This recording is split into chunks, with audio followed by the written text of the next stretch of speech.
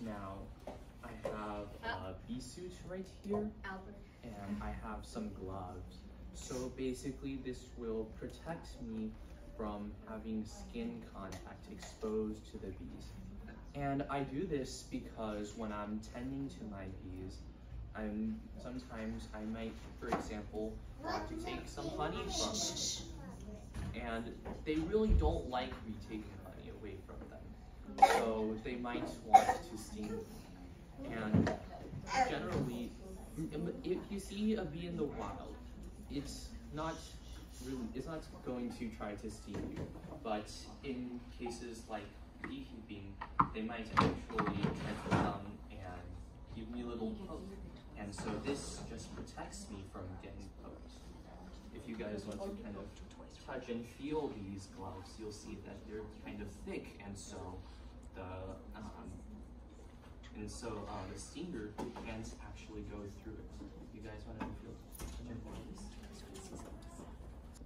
Well, that sting point, because the stinger is still there, it actually pumps some sort of like venom through your body.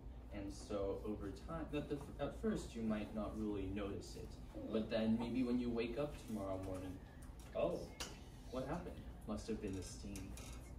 Okay. Well, which bee here looks a bit off? Which is not like the rest? It's this one, right? This one, there's a dot that's been painted on her back.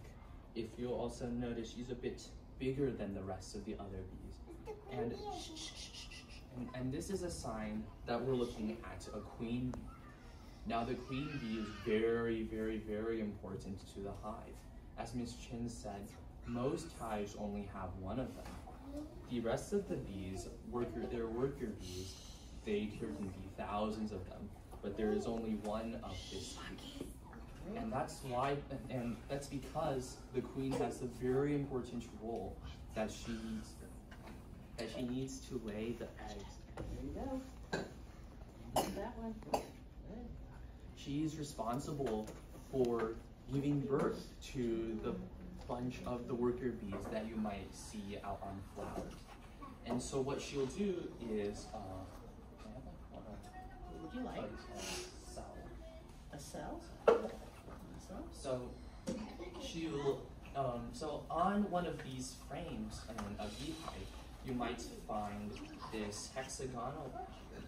And then inside one of these, she's going to lay an egg. And now,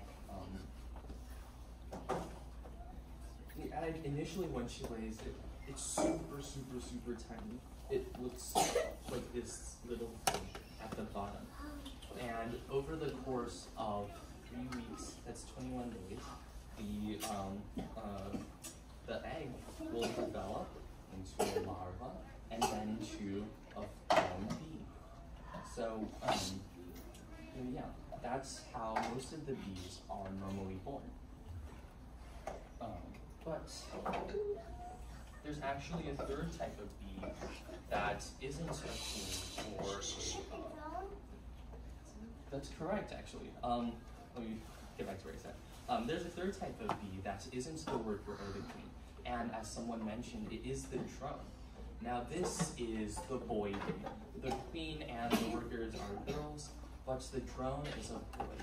And what the drone will do is that it will help queens from not only its own hive, but also other hives give birth.